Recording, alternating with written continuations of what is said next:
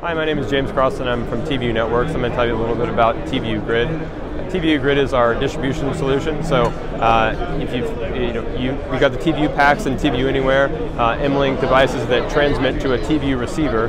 That TVU receiver can then re-encode those feeds and share it out to other receivers. You can also connect any SDI video source directly to the transceiver, and it can encode that feed and make it available via Grid as well. So each receiver can share content to multiple other receivers around the world.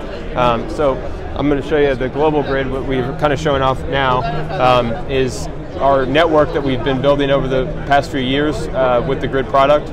These are all Grid-enabled sources from around the world. And so if we zoom in here a little bit to the United States, you can see there's a whole bunch of different Grid sources around. The idea here is that users can come to find their sources that they already have access to and control them from this interface, as well as find content that they may not have access to already, but use this interface to request access.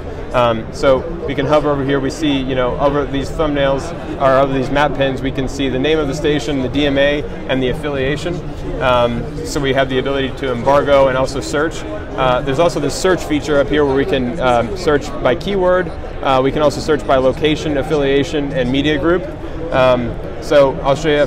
The other thing you can do is you can select an area that you'd like to view all the sources in that available area. So you can make a shape over that area, click on that shape, and then you can see all those sources that were in that area.